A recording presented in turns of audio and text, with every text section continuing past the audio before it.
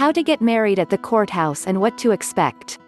If you're planning to get married by the justice of the peace, there are different steps to be taken than if you were planning a traditional wedding. What you need. When you decide to get married at the courthouse, you might be wondering what you need to bring with you. Here is a checklist of things you'll need. State-issued driver's license or IDs, birth certificates, social security numbers, at least 2 witnesses, one for the bride and one for the groom, money to pay the associated fees, and the marriage license. What to expect when you arrive at the courthouse. You'll have to go through metal detectors and security to get into the courthouse. Then you'll let them know that you are there to get married. When you are called in, you'll be directed to a courtroom, office, or wherever the justice of the peace is working. The justice of the peace may say a few words. Lastly, he or she will ask you and your witnesses to sign your marriage license. That's it, you're married.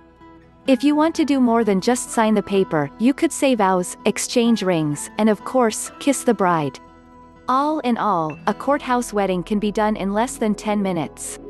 To learn more about getting married at the courthouse, visit theweddingblogger.com/courthouse.